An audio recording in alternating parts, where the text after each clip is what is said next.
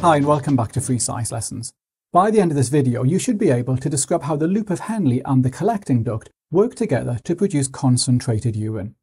And if you're following the Edexcel spec, you should be able to describe how the kidney of the kangaroo rat is adapted for life in a dry environment. Okay, I'm showing you here a diagram of the nephron, and remember that humans have around 1.5 million nephrons in each kidney.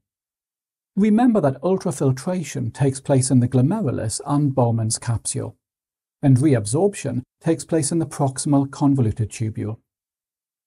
The fluid in the tubule now makes its way through the loop of Henle, the distal convoluted tubule, and the collecting duct. And once it passes out of the collecting duct, we now refer to the fluid as urine. Now there is a problem here.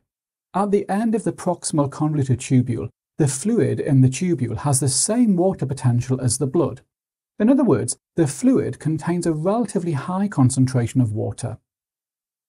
Now, if this fluid was released as urine, then we would produce a very large volume of very dilute urine, and that would be lethal.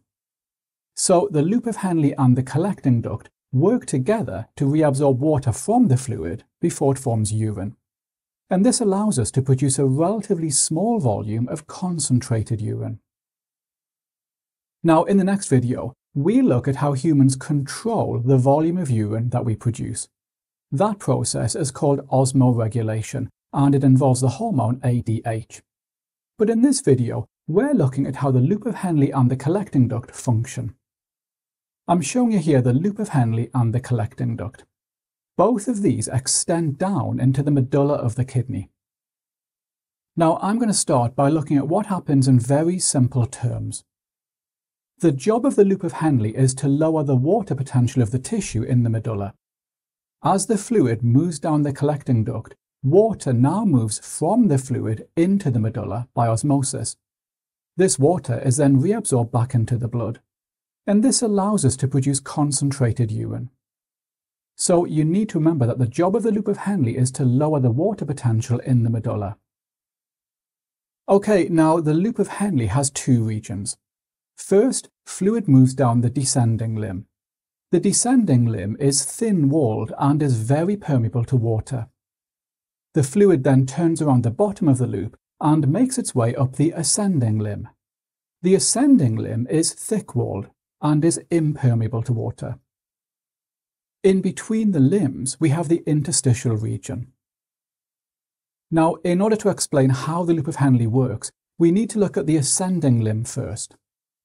As the fluid moves up the ascending limb, sodium ions and chloride ions are pumped out of the fluid by active transport, and these ions are transferred into the interstitial region. Now, active transport requires energy in the form of ATP, and this ATP is provided by mitochondria in the cells of the ascending limb. Now, the walls of the ascending limb are impermeable to water, so water cannot leave the fluid in the ascending limb. Okay, so because of the ascending limb, we now have a high concentration of sodium ions and chloride ions in the interstitial space. And this means that the medulla has a very low water potential. Now, based purely on what I've just said, it looks as though the loop of Henle has done its job. We have created a very low water potential in the medulla, which allows water to be reabsorbed from the collecting duct by osmosis. However, you need to bear in mind that active transport requires a great deal of energy. So the loop of Henle has an adaptation which reduces the amount of energy needed. To understand this, we need to look at the fluid moving down the descending limb.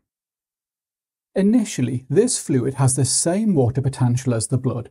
In other words, a relatively high concentration of water and a relatively low concentration of ions. However, unlike the ascending limb, the walls of the descending limb are very permeable to water. So as the descending limb passes down into the medulla with its low water potential, water moves out of the fluid and into the medulla by osmosis. The water then moves by osmosis into the blood and is carried away. So as the fluid makes its way down the descending limb, it loses water and becomes progressively more concentrated. So at the bottom of the loop, the fluid is now a relatively concentrated solution. Now, this has an impact on the ascending limb. When this concentrated fluid starts moving up the ascending limb, the concentration is so high that sodium ions and chloride ions can move out of the fluid by diffusion. Then, further up the ascending limb, active transport takes over, pumping sodium ions and chloride ions out of the fluid as we saw before.